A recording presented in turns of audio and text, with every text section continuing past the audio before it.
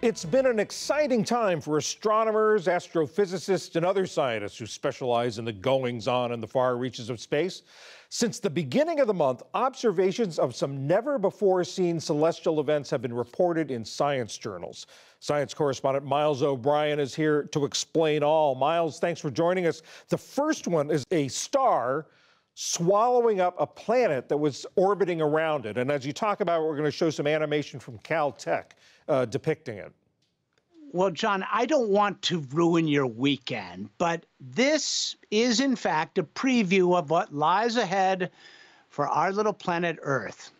A team of researchers at Palomar Observatory outside San Diego were using a wide-field camera called the Zwicky Transient Facility, which looks at a big swath of the night sky, looking for things like comets and asteroids. Astronomer Kishle Day at MIT was going through data from 2020. There's so much data that they have a backlog.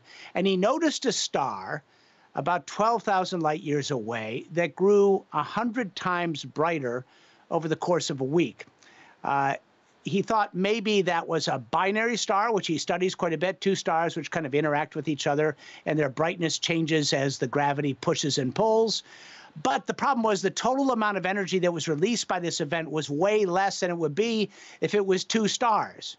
And so that meant, by virtue of that, that it was probably a black hole swallowing up a planet. But it's not just any planet, 10 times bigger than Jupiter.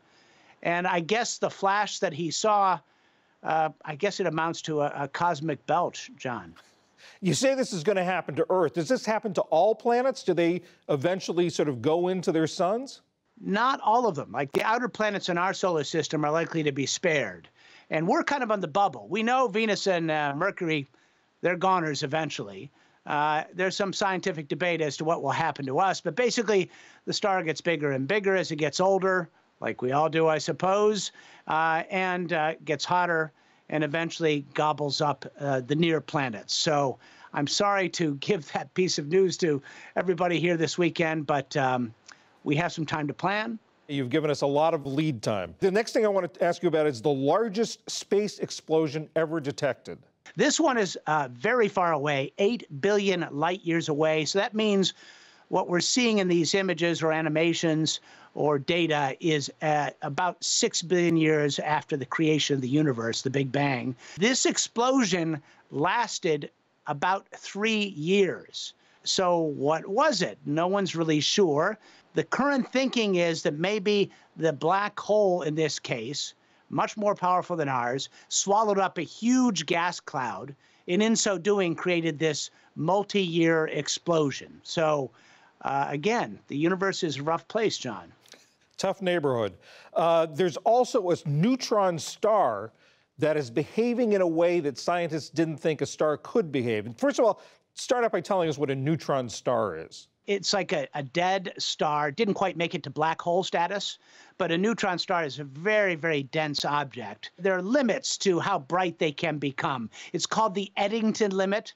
A little bit of physics here, but basically it's a push and pull between the light photons and gravity. And the physicists would tell you that given the size of any particular object, there's a limit to how bright it can be. But this one, turns out, is 100 to 500 times brighter beyond this so-called Eddington limit.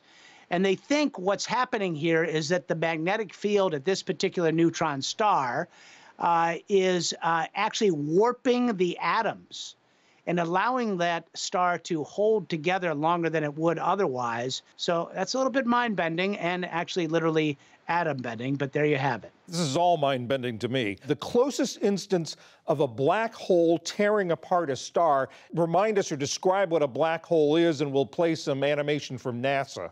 Yeah, these are huge gravity wells that are at the center of most galaxies. There's one at the center of ours. This one, they say, close in astronomical terms. It's 137 million light years away from Earth. And we know about these tidal disruption events, which create this thing, my favorite astronomical term, spaghettification. It pulls things in so rapidly that they stretch out spaghetti style. And this is the closest one we've seen.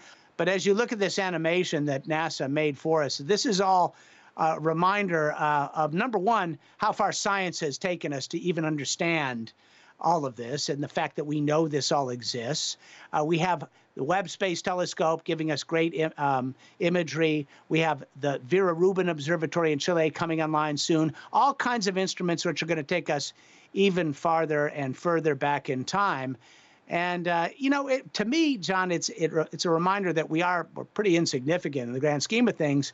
And yet we've gotten pretty smart at figuring some big things out. So as we face our problems here on Earth, we do have the capability of understanding big things. And maybe that's something we can take in our daily lives to help us understand how we solve smaller problems right here on Earth. That's my philosophical note for the weekend.